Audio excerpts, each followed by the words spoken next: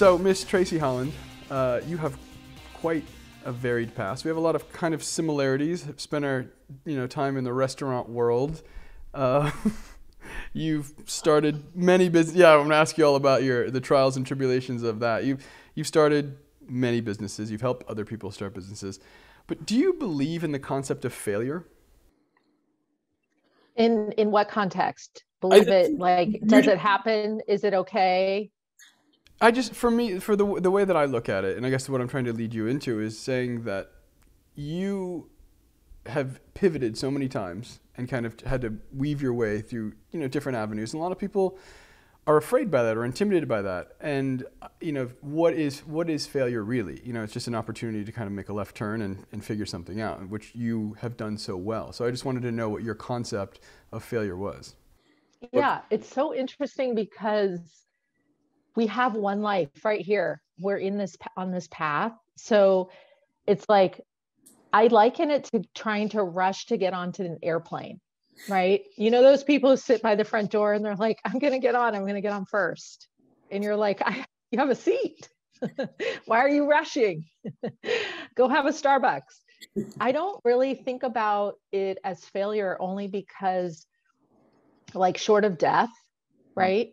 Which I think means like game over. Other than that, how can you call it a failure? You're like a delicious soup with all these delicious, like if you put in black beans this time and next time you use kidney beans and you try to figure out the most delicious soup, it's just like going to get better and better. How can it be a failure? But I think that people are afraid to put those extra ingredients in. Right. So how do you get them, how do you coach them over that hump? Because you're obviously great at mentoring people. Yeah, I think, what is interesting about fear, which I think is different than failure. I think what's interesting about fear is it's really the thing that holds us back from being our most expanded self. And that's fear of being rejected in love. That's fear of not being successful in a business. That's fear of getting on stage in public speaking. That's fear of trying a new business opportunity that you may not know works or does work. So coaching people through fear and how to overcome their own worst case scenario is a lot of where I spend my time. But I think what's interesting to me is the idea of failure. I really struggle with thinking about it as a bad thing because it's just like the most delicious soup. It's like, the only thing I would say is if there's no possible way to hindsight how you could have done it differently, right? My favorite movie, have you ever seen that movie, Sliding Doors with Gwyneth Paltrow? Sure. It's the difference between yes and no, yeah. Right? Is that not the best movie of all time? She gets on the subway, she doesn't get on, the door closes, the door doesn't, like her whole life. Like, did you see the end? I don't want to spoil it for people. Oh, I mean, it came out like 20 years ago. If you haven't seen the movie, go watch the movie now, but you can spoil the end because it's a classic. So where she ends up is in the exact same place. Do you remember? Yeah, of course.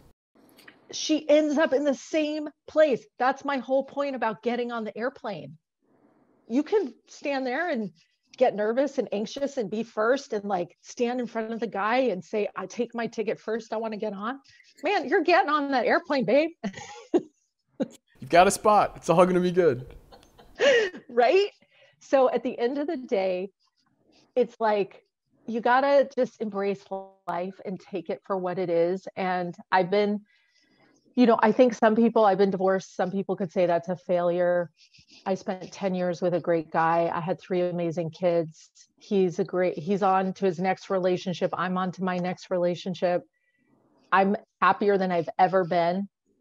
And so I don't think of it as a failure. It's just like a chapter. Mm-hmm. And fear is what keeps people from being their most expanded selves. Right. So fear is the big thing in the room.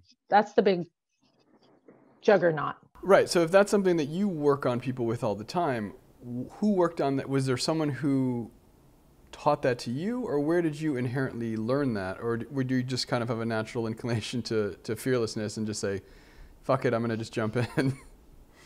No, I spent my first 40 years on the planet white knuckling it, which is the same thing as fear to me. And when you white knuckle it, you're never going to think like a powerhouse because you're always going to be pivoting into like control and worry and sleeplessness and miss the joy of the moment, right? So I don't think that I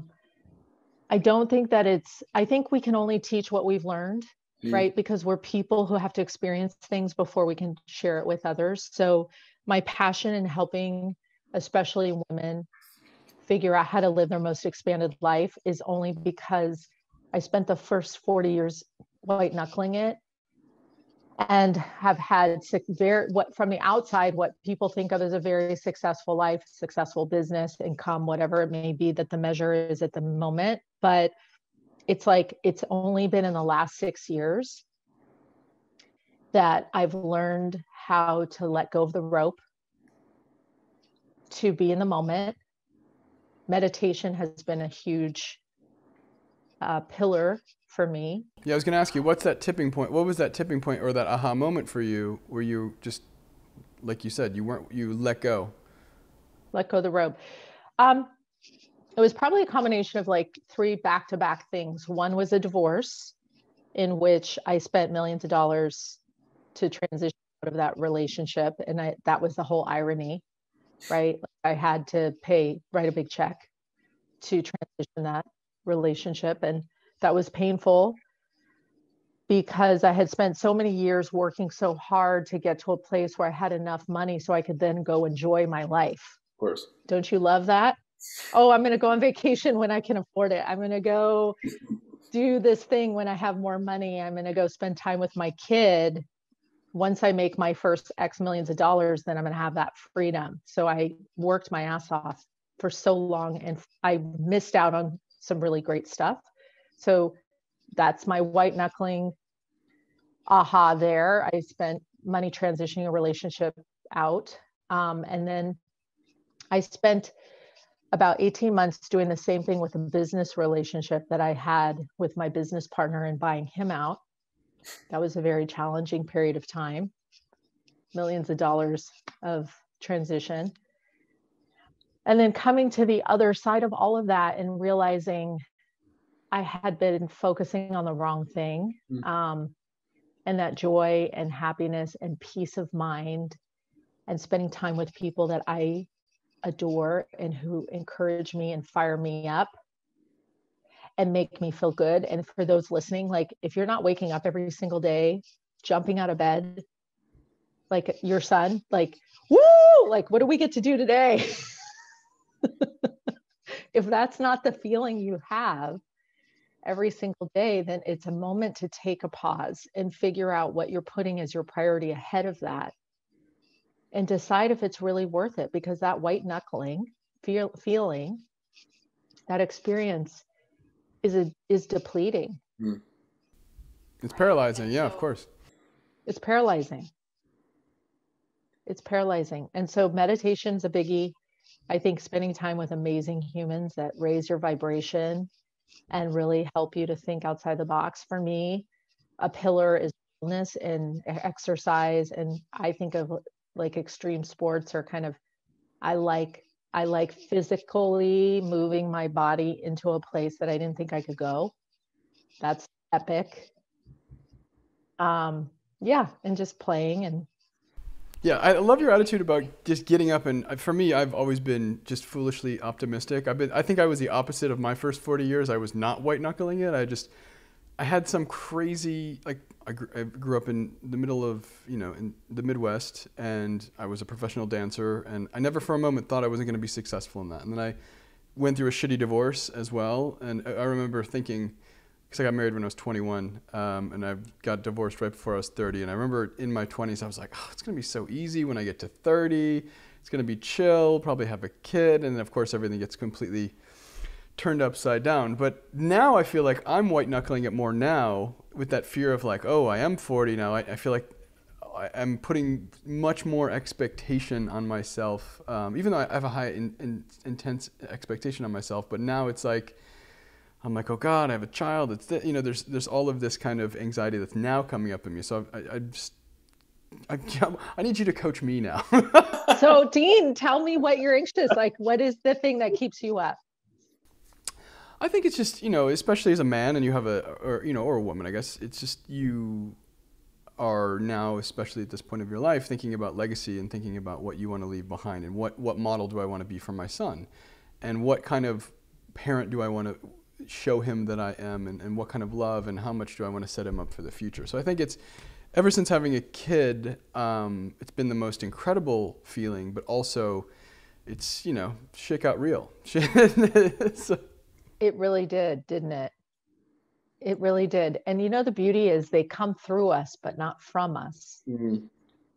Right? So they're our teacher as much as they are here to learn. And you'll find that as he gets older, even more so.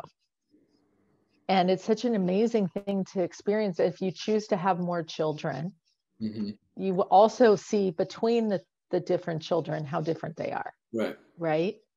But I do think what you're touching on is so important, because what you're talking about is time versus the legacy of having spent it in a way that you feel is well spent, right? Where you're spending your time doing the things that really matter versus just kind of letting things fly by. Yeah. It's intense. Well, speaking of children, though, how do you balance? And I'm sure this is a question, especially as a woman, a female entrepreneur, is how do you manage having 3 kids, running your own business, also mentoring others? Like, it's a lot to navigate. It is a lot. I think, I think as women, we think that we have to choose a lane. Be full-time mom or businesswoman, or, and that there's this idea that there's not enough of us to go around. I really do believe that once our kids hit a certain age, they're somewhat more independent than we realize. Our goals, like I think about bowling. Do you ever go to the bowling alley and ask them to put those rubber things up so that you ensure you hit all pins down? I bowled, I got like a perfect score. Well, it's because I put that rubber thing up, I kind of think of raising kids in the same way. Like, I don't know if we're really as impactful once they hit age 9, 10, 11. That tipping point is they're emancipating, they're individuating. And all I can say is, my littlest guy, he's 10, and every time he comes in and says, Mom, can I sleep with you? I'm like, yes. And then I just stare at him. I just stare at him while he sleeps. And the truth is, because at age 11, boys start to realize they have penises, right? And then girls start to realize they have, their own independent, sexual, I don't know if it's sexual, but it's like the hormones start, right? So they start realizing that they want to change in the closet. They don't want to come out while they're, they don't want you to see them in the shower. 9 to 10 is a tipping point in which all that, I want to cuddle with you, and will you sit in here while I take a shower and read your book so I don't, like that disappears literally within this weird 1-year period. So now that I've had 3, and my littlest one he's just on the tail end of, can I sleep with you? I keep a journal. I'm like, I got 1 more night. I'm trying to balance that, because my son now, he used to we lowered the crib. He's 2.5. He's like in the real, big boy bed. And it's so hard now to keep him out of my room. And it's even though I love having him, and I just try to cherish those moments. So I'm glad that you're still cool with the sun coming into your room, because everyone's like, no, don't let it, it's a slippery slope. Don't let him come in. And it's just like, I love having him right there. Should just nourish and soak up every second you can. Yeah, and it's funny too because now we'll shower together, so it's like a little it's like a frat house. We're just kind of in the shower, like it's like a sports team. But I'm like, I'm not gonna be able to do this. Like, you can't do this when you're 13. It's gonna be a little weird. Oh, absolutely not. And that's the wonderful thing is you're teaching him to feel good about his own body. You're connecting with him in a way. I just think all of that. I loved every second of raising kids, and I would just say that the idea of, can I be successful? Can I run a business? Can I raise children successfully? Am I being a good mom? The one thing I do is I do have house help, and I have since the very beginning. I have been very fortunate in delegating household responsibilities from grocery shopping, laundry, cooking, cleaning, errands. And I don't think it's reasonable to think not that you can do all of that, right? So allocating my time to the things that are most important, which is spending time with the kids, quality time, where I'm really present, and then doing business related stuff and being really present is the key to success. And I would nurture every second you get to shower with that kiddo. I know, it's so sweet. So what did your restaurant time teach you about about business? First of all, Mexican food is the best restaurants in the world to work for. I loved being a waitress. I worked at a steakhouse for a period of time at the Western Boot Steakhouse. Steaks, by the way, filet mignons are a little hard to carry because they're like baseballs. They roll right off the plate. So after my fourth flying filet, I got fired as the waitress and got promoted to floor manager, which is like winning the lottery. Failing upward. You're just failing upward. Oh my gosh. But I think everything makes sense because I don't know about you, but it teaches you how to be front facing to your customer, how to read the room, how to be intuitive. I think everyone should have to work in hospitality or be some kind. Yeah. I was talking to an actor the other day about this, about how, we're conditioned to going into rooms and auditioning and being told no. And it conditions you to kind of just get comfortable with being you. And especially something that's client, facing, and you have to deal with all sorts of different personalities. It really does set you up for success in all your business interactions. 100%. And I have to say, I would take home some serious loot. I mean, there were multiple times I got $100 tips on like a $30, $40 bill. That's amazing. So I was always so grateful. And my bus boys knew where the hustle was coming from. So they always took care of my tables first because I would tip them out and they would be like, Tracy's my sugar mama. I'm going to go hang out with her. So what did you learn as the GM? What? I'm sorry? What did you learn? What were your lessons from being the manager? You went from, dropping steaks on the floor to, running the floor. Yeah, that was rough. I have to say, I realized that was my first experience managing people that were a lot older than I was, which has been something that I've done the rest of my life from that moment forward. But that was a tough experience because what station you assign to which person, certain stations are obviously highly productive. Other stations are kind of like the back of the room and nobody wants in that station. I learned a lot about managing people. I learned how to schedule them, give them breaks, how to motivate them, how to problem solve. Someone would come to me and say, Lorraine did this and that. I'm really unhappy. And then I'd have to smooth everything over. I mean, it was actually the best training. Yeah, mitigating a lot of disasters is what you end up doing a lot in the restaurant world. I know firsthand. It's a lot of... Totally. And it sets you up, I'm sure, for having kids too, because one's talking about the other one and you're like, oh, I just have to smooth things out and make sure everybody stays happy because you want people to show up because there's nothing worse than if someone not showing up and then you have to pick up the extra... Oh. And you know what I loved the best I loved those regular clients who would come in with a $20 bill in their hand and shake my hand and say, Trace, it's so nice to see you. And I'd say, your table's ready. So you learned a lot about that. Walk me through the launch of your first business. I was in grad school. It was actually pre-grad school, but then I was in grad school, and I went to grad school by day. And then I worked every single business. I would do it literally a day job to keep the income flowing. And then I would start my business nights and weekends. And so my business partner and I did that. It was with scented nail polish. She was the chemist, product development inventor of the formula, brilliant woman. And I went to school by day. She worked at the FBI doing like CSI kind of work. So she literally was on murder scenes and, trying to look at blood spatters and figure out how things went by day.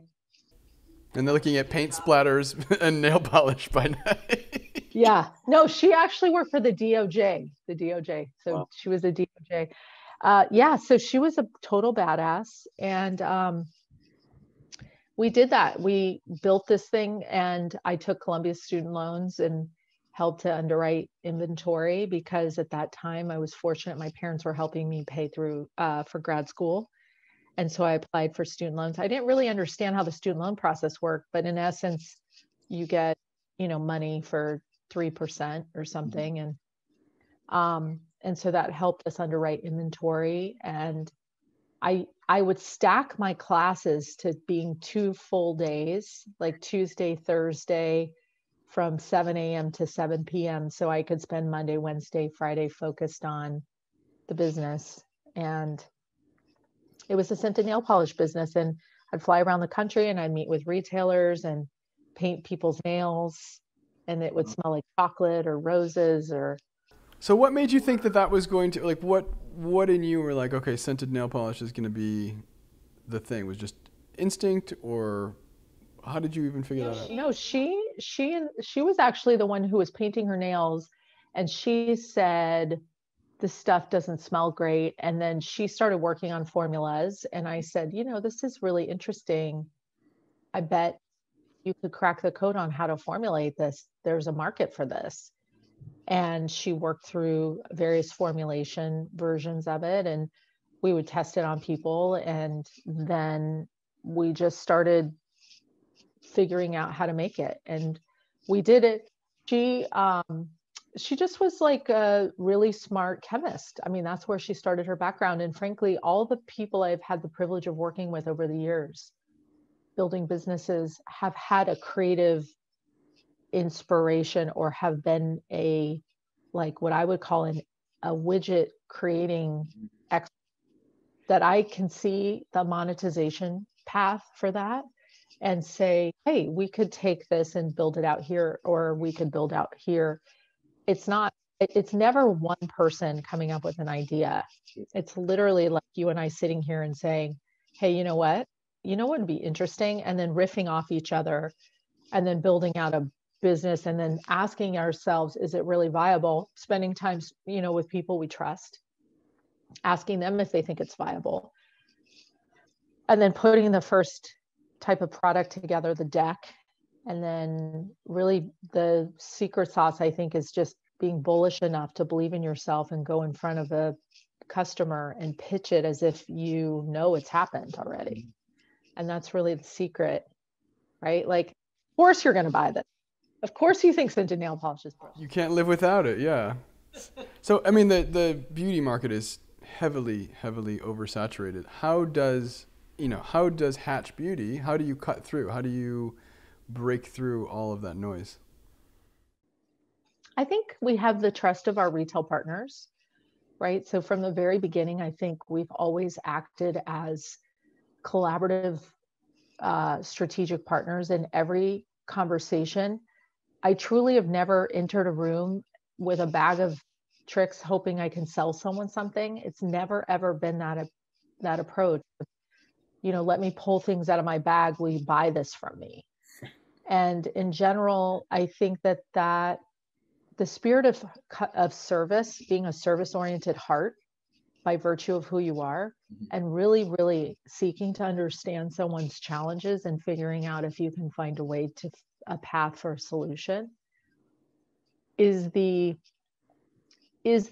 catalyst to success in any business, right? And I think Hatch Beauty has had the trust of the customer base that we work with, one customer after another, going to them and being a problem-solving person or group of a team, strategic thinking experts, and helping them find a path to getting somewhere they need to be faster, better, smarter, more successfully, more profitably.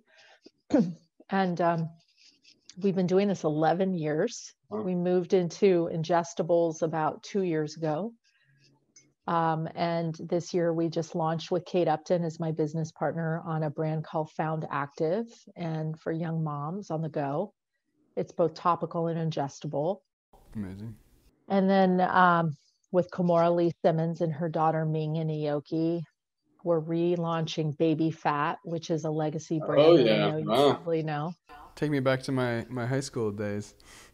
I know. And they're not only is Kimora an incredible woman and a superstar powerhouse businesswoman herself, but her two daughters, one goes to Harvard, one goes to NYU.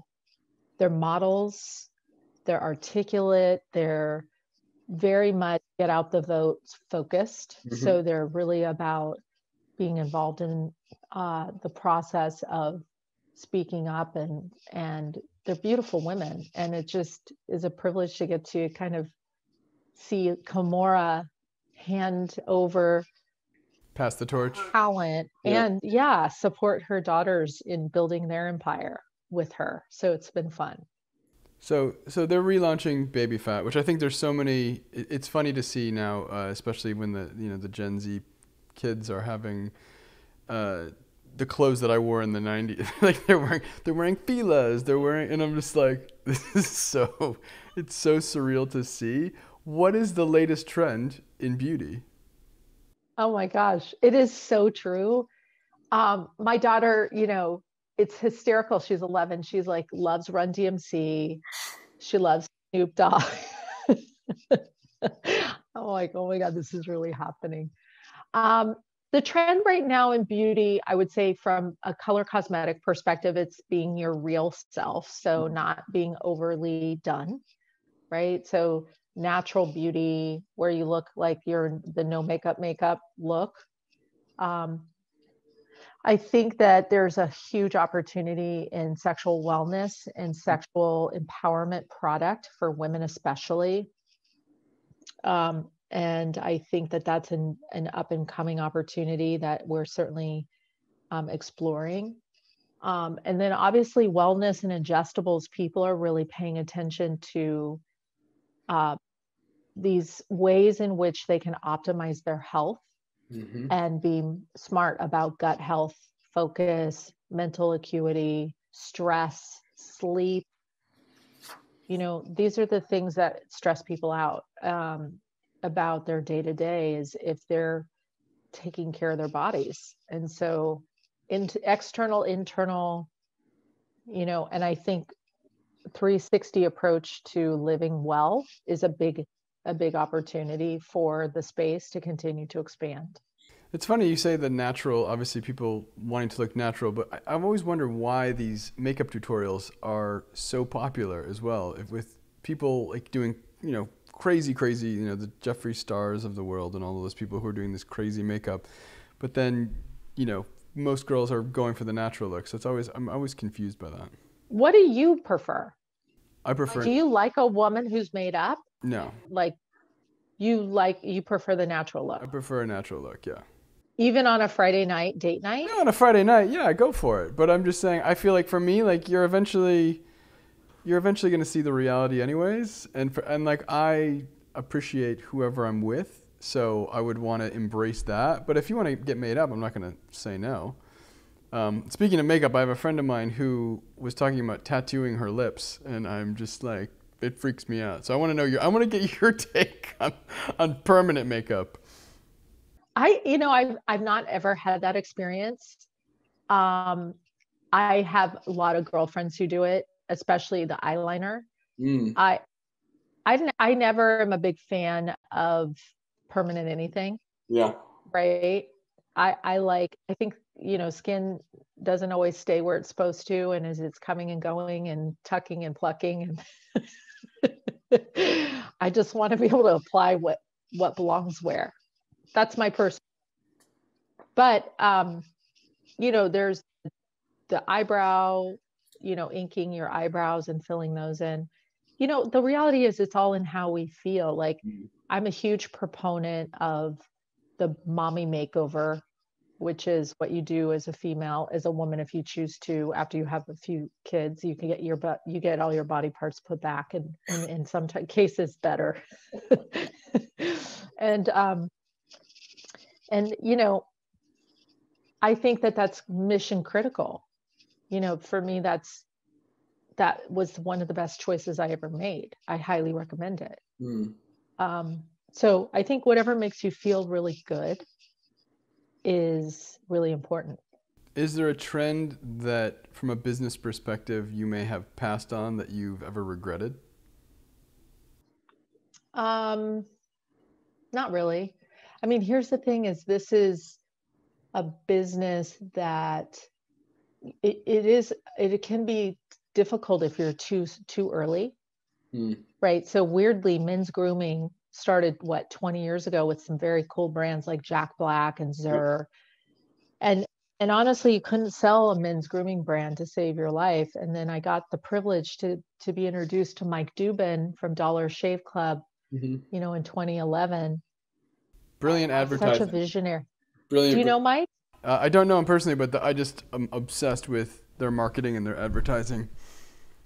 But it's also his magic sauce, right? He's just an individual who's okay to fail. He's okay to be goofy. He's a brilliant human. And I just had the privilege of getting to know him and work with him in 2011 when everybody said, oh, this is never going to work. Nobody is going to buy shaving product from direct mail. No one's going to buy their razors from a subscription service. And Mike's like, I think I would, man. I'm a dude. I just want, stuff to show up on my doorstep so I can use it.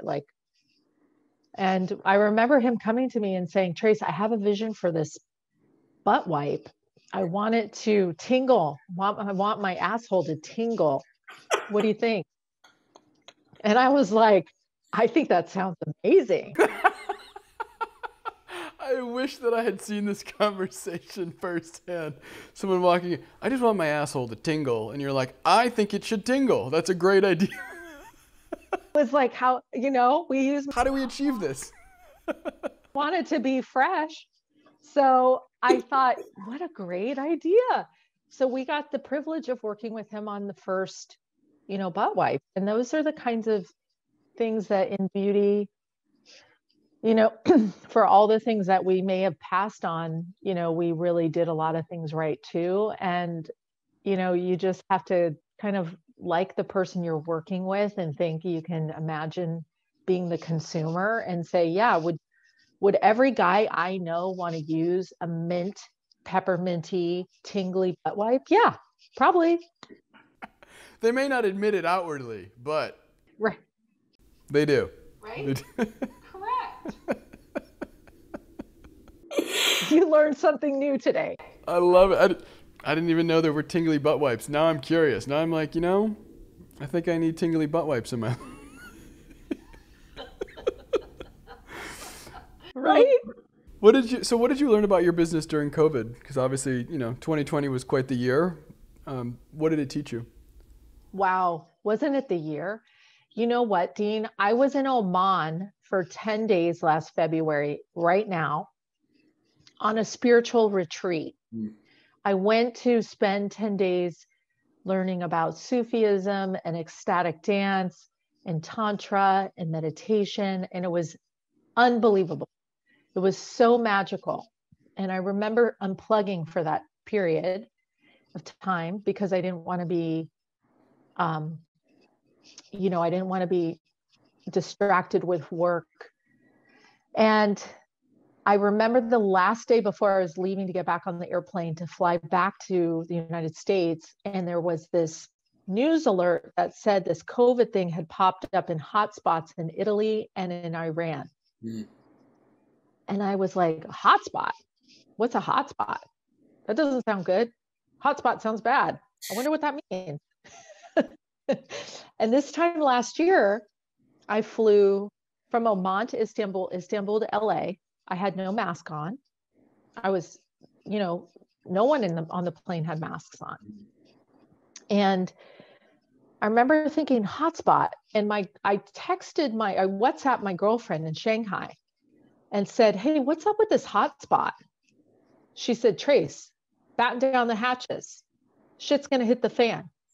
You are in big, like a tsunami's coming. The shore is empty. You have no people on the beach. You don't see any waves because the wave is coming. It's so big. It's going to be like, it's going to wipe you out. Get ready. Get your seatbelt on. So I called my team and I said, what do we have on order right now for hand soap components? Mm-hmm. And they said, we have, 1 million units of pumps or something. And I said, quadruple it.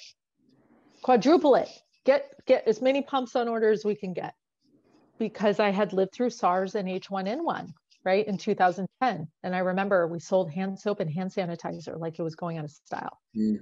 So literally at the end of February, we quadrupled all of our packaging purchase orders. When I got back in early March, we called our clients and said, a few of our retailers, and said, hey, we have hand soap and we're going into major production. Do you need anything? And everybody was like, we're fine. Everything's good over here. We don't need anything. And I said, well, in 2 weeks, you're going to, and we have a lot of it. We have a lot of it. And so we were really so lucky because COVID was exactly to plan. From a revenue perspective, we were at our pre-COVID revenue forecast. It was not all the product that we had forecasted selling. So we certainly had to pivot in terms of assortment. But I think if our retailers were listening to this and weighing in, I think every retailer we work with would say we were incredibly agile partners in helping them satisfy a need that they couldn't get from a lot of the large CPG companies because they ran out of inventory or didn't have enough reaction time. So we were, by the end of March, up and running, producing millions of units of hand sanitizer and hand soap because we had all the parts and pieces we needed to produce and support that business. And so it was quite a successful year for us. That's amazing. I mean, that one phone call, it's amazing. If you hadn't had that phone call, I love that you went from completely unplugging, talking about Sufism, and then you plug in and the world is literally about to fucking explode. You made the smart decision to go, okay, let's double down on this. It was so fast what happened. And it's weird to think, Dean, like this time last year, this was about 2 weeks before the mass toilet paper sellout. Right. Remember? Oh, yeah. Like right now, we were sitting pretty. Remember? We were like, oh, toilet paper's out of our ears everywhere. And then 3 weeks from today, couldn't find a roll of toilet paper or a sanitary wipe or a hand That's when you needed the butt wipes right there. That would have come in handy. The tingly butt wipes would have come in handy for that one. Right? So that was your business. What did you learn about yourself or your family? How did you operate with your family? I think it's a blessing, honestly. I've never had much. I couldn't have imagined having so much quality time with the kids. Mm-hmm. I think we all, it's so funny, just getting on this call with you today, this time last year, if you had said to me, we're going to Zoom, I would have been like, oh, got to call my IT guy. I think I'd had to do that. Oh man, the Zoom. And how lucky are we that we got this great time? Like, I know what my kids are good at school. I know what they're not good at. We ate every meal together. The quality time has been paramount, especially Atlas is so young. My son Atlas is so young that like to really have those real formative first almost, year and a half of his life he's 2.5. So literally half of his life was spent during the COVID time. But being able to be there, I went from working, 60 hours a week, in hospitality to having all this free time. And it was the greatest gift ever. I completely agree. Ever, right? It's ever. And honestly, you're about to enter the most fun period of time. I think 3 to 5 is magic. It is so much fun. So what you've done by virtue of what just happened with COVID is you've established a new precedent in your family experience of how much time you're willing to give up doing something else. It's so funny to your point. Yeah, I was like thinking about going back to that job and consulting, and I was like, for the time that I'm doing it and what I'm getting in return versus being able to have that quality time with my son, it just doesn't, it's not worth it. It's not worth it. And I wouldn't have seen that had it not been for all the craziness in the world. 100%. I think that the thing that I appreciate is the family time, and the thing that I also appreciate is how much I appreciate the people in my life and what it means to me to have these relationships. I was spending time with someone in New York who I really had deep feelings for, and this time last year, and just the distance and trying to travel and get back and forth and the inability to make that connection work also was a complete reset, right? And yet I look back and now I'm so happy with my life at this point, just being satisfied with being in LA, not needing to be on an airplane every single week. I don't feel like I have to rush and be in person in a meeting to be effective. And so the whole recalibration of how we see the world, I think, has changed. And I think it's positive. I think it's a positive change. Yeah, I mean, the fact that you would have to, either be here or in studio or, like you said, flying and taking meetings when you can hop on a Zoom call and achieve most of it. I'm sure there's still pitching and things that you would want to do in person just to have that feel. But it's made everyone realize, oh yeah, this could have been a Zoom. And then we realize it's not even a Zoom, it could have been an email. And then maybe a text, just like a follow-up. Right. We're wasting a lot lot of time in 100%. Transit. Yeah. Right. Right. So, and we're doing other things. Are you going to, I know you're launching your podcast next week. Are you going to be doing that in person? Are you going to be doing it over Zoom? How are you going to lay that out? And I'm going to do as many as I can in person. Awesome. I feel so connected, to the in-person experience, but I also recognize that there's some aspects of limitation there. My purpose in this is really to connect women to other women in an inspirational way that allows them to see behind the curtain on how the sausage is made and literally what it took to get there, and that it's not all just falling into place with ease, but that there is intention and that there are a whole fan club of other women rooting them on, even if they don't know them personally, that there's this collective vibration of support and momentum. And we're here to spread that conversation out.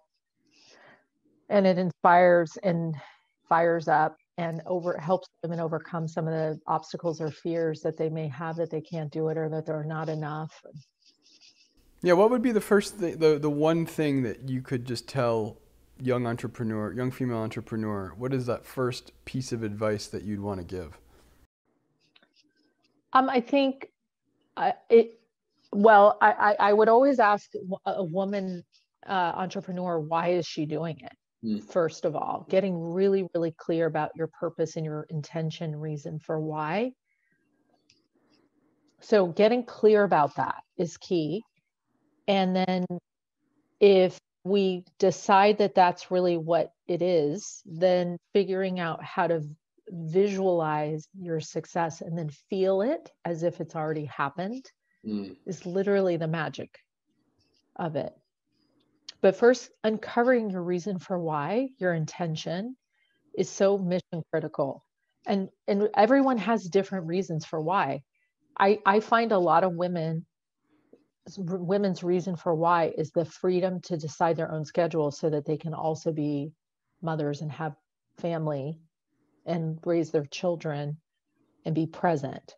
And so if the reason for why is having more time, then it's really important to have a jurisdiction schedule in your calendar. And sometimes being an entrepreneur doesn't mean having a lot of time, right? So quite the opposite, especially when you're working like you were doing before, going to school on certain days and then doing it at night. And I think that's the thing that a lot of people don't understand, that they just think that they're going to stop doing their day job and it's just going to happen and they're just going to work on this, and they have no revenue stream, and they don't realize that bills still have to be paid. And you can dream big, but you still have to have the work ethic to be able to carry it through. Totally. So what's your why? My why? Yeah. My why for my first 25 years or 20 years was probably fear and needing to feel like money was security. So I felt like if I could create money, I could create safety, I could create wealth, I could create safety. To me, it was around never having to rely on someone to provide for me and feeling like I was independently able to sustain and grow. And somehow I thought financial success meant freedom and safety. And that illusion. Been there, yeah. Right? Have you been there? Oh yeah. I mean, I went through a nasty divorce. I was married to someone who was a very big celebrity. We lived a very crazy life, and all the money in the world wouldn't have saved that relationship. All of the money in the world wouldn't have made her happy or me happy, or there was a lot of things that I realized I wasn't doing. I'd lost myself. I had, started putting all my energy into her, and then no amount of money could have made me feel secure because I wasn't doing what I loved. I wasn't following my passion. Right. Exactly. So, and would you redo it if you could, or would you have done what you did? I feel like it's so hard to, hindsight's 20/20, and I don't think I would be the person I am today having not gone through that. So, yeah, like going to that sliding doors kind of metaphor, it all has led me right back to here. So who knows, if I had done it differently, I may have been in a different situation. I may not have my son Atlas the way, there might be, everything changes everything. So I think that I'm happy with who I am today, and I wouldn't go back and do it any differently because it taught me a lot about myself, and it was very defining for my character. 100%. Yeah. Right? Yeah. And there is collateral damage, right? I mean, there is always in some way, shape, or form. But when I think about the size of my bank account being at one level versus another, was I happier with, this amount of money versus that? Or I was probably 100 times more unhappy with much, much more money in my bank account than I would be, with a lot less, and just being in the moments that I'm in. Well, now you're focused on your emotional bank account. 100%. So who are your heroes? Oh my gosh. Do you want to see my vision board? I will bring out my vision board. I love it. I have Michelle Obama and Oprah Winfrey are like my two epic. And of course, Gail. I can't say Oprah without Gail, because I think Gail is as inspiring as Oprah and Michelle. But those three women, if someone said to you, table for 6, you're one, and so you have 5 seats to fill, those three would for sure be at the table with me. So what amazing women. I am inspired by those stories of women who have nothing and have made something huge of themselves, right? Those are my biggest, the privilege that I have of talking to some of the women on this podcast and how they built their personal empires and what they've become is mind-boggling to me. Like Sarah Blakely, I remember being in the green room with her at QVC 20 years ago. I was there selling aerosol-based spray-on hosiery. And Sarah was there with her hot pants on. And she had this brand called Spanx. And she was, you know, in the green room. And of course, together, we were like besties that moment. We met. And I said, "What's a Spank?" And she said, "Oh my God, do you ever wear white pants and have like dimples on your butt?" And I was like, "Of course, who doesn't?" And she goes, "Well, take a look at my butt in these white pants." And and her butt, I thought, looked amazing with the Spanx on or without. I think she had a great butt anyway. But she goes, "Look at this butt." I said, "I want to grab it. It looks so good." And she goes, "I have these things, these Spanx things. Take a look." You know, it's those women that I get to meet and spend time with that just completely light me up. And Michelle is one of those. Alicia Keys. I have had the privilege of sitting with her and getting to know her story and of what a talent she is and what an amazing, amazing woman. Like, blows my mind. So talented. So talented and so heartfelt and so real and so just like, I mean, I get teary thinking about her because she's just such an amazing human. So what a privilege I get to have on this podcast to talk to these incredible women. That's amazing. That's incredible. And you're launching that's next week, right? February 28th? Did I get it right? 6th. 26th. Oh, that is in my head. So February 26th. Yeah. I'm excited for that. And last but not least, what is your most treasured possession? What? One? Is it literally one thing? You can give me more if you want, but you know, what are your most treasured possessions? Oh my gosh.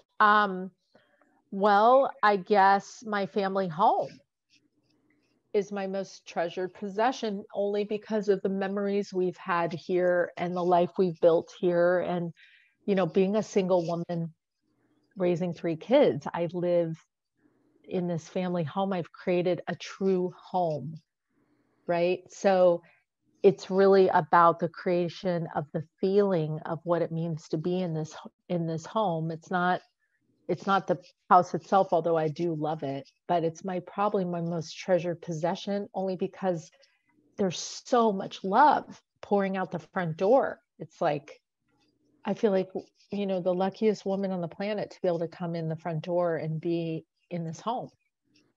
I love that. I love that. Miss Tracy Holland, you are a badass inspiration. Thank you so much for being so generous with your time. February 26th, the Potential Powerhouse coming out. Super excited. From Potential to Powerhouse. Watching these women. Yeah, from Potential to Powerhouse. I love it. And you can hear these incredible stories of women who have made their journeys and what amazing badasses they are. How fun. I love it. I love it. Thank you so much for taking the time. And thank you. I definitely want to chat with you again because you're a fascinating human. So thank you so much. I appreciate you.